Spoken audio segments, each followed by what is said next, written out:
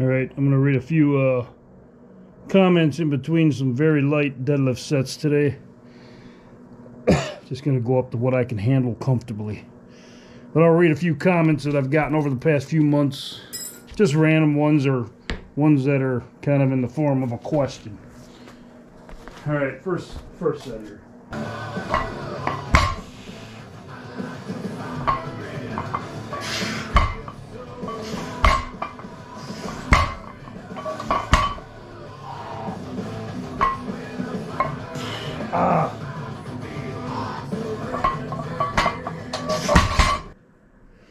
Alright, first question from Max Daka.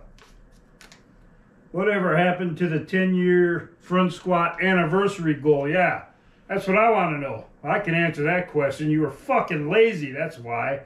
Truth is, I got weirded out by the whole 10-year thing. Not because, you know, first of all, I got a couple questions about that. I don't know, it's hard to explain. I always remember a comment I got back in 2013 from Mitchell Tom 32. A couple of you might know who he is. And it was like April 2013 when I was about ready to turn 44. And I remember he left a comment. It was just a normal comment. He said, "Damn, Tim, you're going to be 44. And that comment always stuck in my head year after year after year. And I knew the 10-year goal would eventually come up, and now I'm very close to it, January 25th. And I don't know, it's just something weird about the 10-year thing. You know, I don't know, I'm just a little, like, when I think back, I mean, because that time went by like that, and I think back of 10 years of just being out here, all these workouts. I have like 1,000 workouts in this book. 900 and something over 10 years. So it just seems like maybe these 10 years I should have been doing something else, maybe trying to make myself more financially secure or something, you know, instead of just being out here alone for the last 10 years just for a couple of PRs on video. I don't know, I got weirded out by it, so I just fucking stopped. And I have no doubt that I would have already been doing 315 on the front squat if I would have kept up with it for the last 3 months. But I didn't give myself an exact date to do it. I think maybe if I do continue it, you know, it'd be good to hit it sometime from now until, I don't know, late spring. You know, sometime in April, if I decide to do that. But you know, another thing about that is I didn't even really want to do it. I was just doing it because of the 10-year thing. So, and that's the wrong reason. You know, to come out here and do all this weight training and shit, you got to want to do it. You know, if you start doing it for strangers on the internet or just for some kind of anniversary goal thing, then, you know, I remember going to sleep at night after working out in here and like can't sleep because I'm thinking about what I'm going to do on the next workout. I don't have that excitement anymore for this, you know. So when I'm out here now it's just a thing to do just for my well-being and not getting old, you know. But I'm not saying I won't try for it. I'm still going to do the regular basic shit. So if I get back up there in the front squat, then maybe.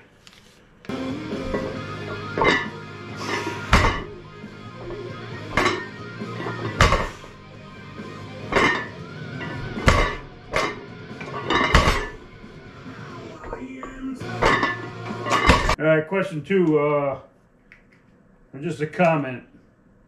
Nito Shopper. Review Jack Daniels whiskey. Review Jack Daniels whiskey. I don't really drink Jack Daniels, although I do have an unopened bottle of Jack Daniels from 1989. It's put away. Maybe one day I'll get it out, show it. If I was ever open it, I definitely would do it live on video, but I just like the craft beers aged in bourbon, and I just bought some Hop Slam. Maybe I'll do one of those, but depending on what I eat after I go in the house.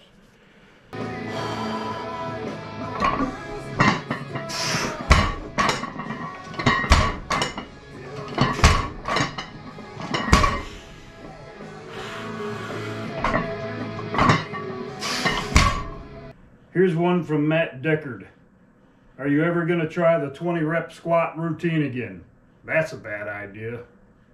Am I ever going to do the 20 rep squat routine again? Hell no. Not because it was super hard. I only did that because I only did that 20 rep squat routine back in 2017 because I had hernia surgery and I couldn't lift heavy. But the doctor said I could lift weights.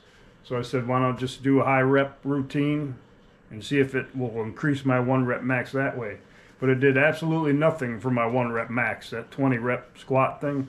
I lost like 10 pounds on the routine and I followed it to a T all 6 weeks, every single workout.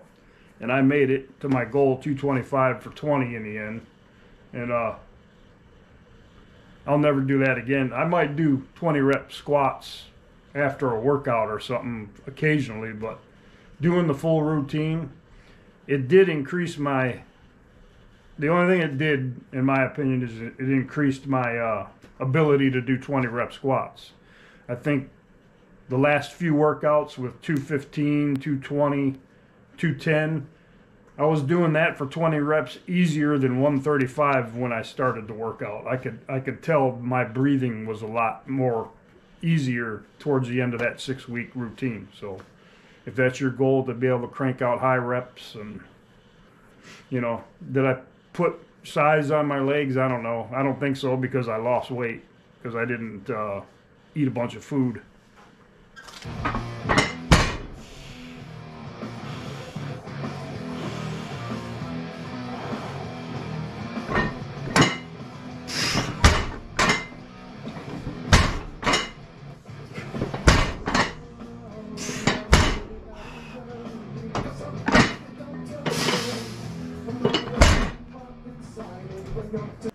Okay, here's the last one. Stay strong, people. This is more of a comment.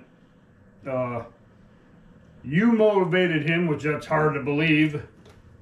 You motivated him to do 20 rep squats with his body weight. What you got to say about that?